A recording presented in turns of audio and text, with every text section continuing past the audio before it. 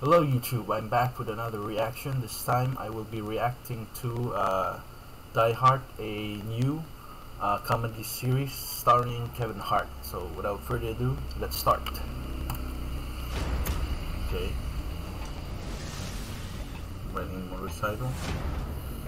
My whole life I've dreamed of becoming an action hero.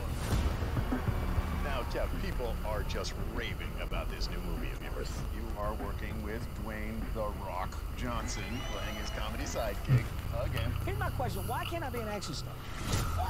Wait, is that the girl from Game of Thrones? No, I'm serious. I don't know why you're laughing. I'm being very serious. Back up. Yep. Tell me without an So he's trying to become an action star? Welcome to Ron Wilcox Action Star School. Oh, it's a gender wolf. I'm Ron Wilcox.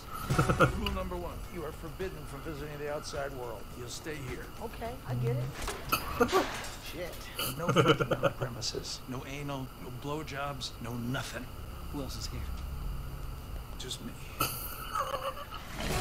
Rule number 2, when you're under this roof, your name is no longer Kevin. Have you ever heard an action star leading man ever called Kevin? Man, Kevin James and Mark. No, Kevin is the name of a punk bitch. Coach Ron is crazy. I'm serious. He's nuts. I want you to storm the house, find the victim, and bring him to safety. A leading man must learn not to sweat the small stuff. What are you talking about the small stuff? I was on fucking fire, Coach Ron. So, you're just gonna give up on your lifelong dream? This is your only shot to be a big action star. You're right. I need to cowboy the fuck up. Chitty chitty bang bang, bitch. Oh yeah. The true action hero is tough, is confident, they will take responsibility for their shit. You're like a real life Rambo.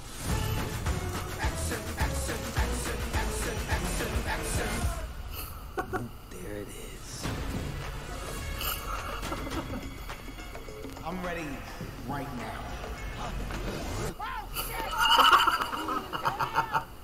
So good. He's doing his famous help me scene from Right Along 2. Oh, hell no. Okay, that was actually very good. So from what I'm seeing here, it seems like he's playing himself, an actual self, and he's trying to become an action star, but nobody's really taking him seriously because of mostly his films revolves around him being most of his films revolve around him being the comedy side of the spectrum, or of comedy sidekick. So yeah, it's the trailer's funny. I hope that the episodes are also funny, because yes, I will definitely be watching this. Okay, so that's all, and thank you for watching. See you next time.